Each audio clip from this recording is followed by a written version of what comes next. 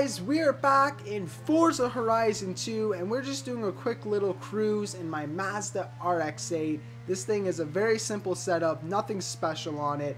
It's still in the B class range. It's got 282 horsepower, 193 pounds of torque, weighing at 3,009 pounds. It doesn't even have a full weight reduction kit on it. It's just some basic, realistic upgrades that most of us could afford.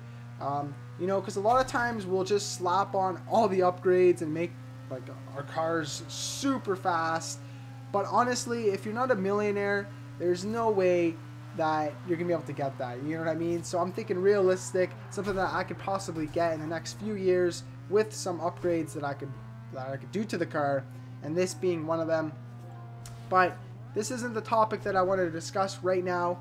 What I want to let you guys know is that I just picked up Assetto Corsa. If you guys don't know what that is a PC racing simulator, one of the best racing simulators like on PC or just in general. It's a really sweet game, and I've been eyeing that game for like at least a year now. I've seen other YouTubers play it, and you know, when they were playing it before it came out, and I just really wasn't interested at the time. I wanted to focus on Forza, you know, other racing titles, and I had no interest at the time. However, with it being released, with some new DLC coming out, I feel like that game has an opportunity on my channel, and I want to give it a shot and see what it's like, and try to play different racing games and expand my racing game genre, or racing game titles actually I should say, on my channel. So I'm hoping that it's going to be great. I've never played it before though, so I'm a little bit skeptical,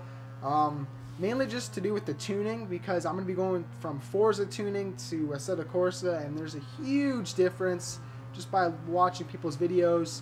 So I'm a little bit, I'll be honest, I'm a little bit nervous, but we'll see how she goes, you know what I mean? I have yet to play it. I just purchased it today, and I didn't want to make a video on that game today after I bought it, because I think, you know, you guys would be a little bit shocked for one. Like, I shouldn't just lay down a game on you guys like that.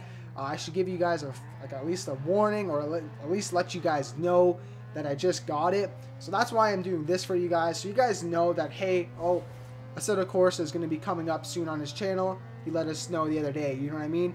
So with this video, I want you guys to leave comments below what types of things you would want to see from that game from me.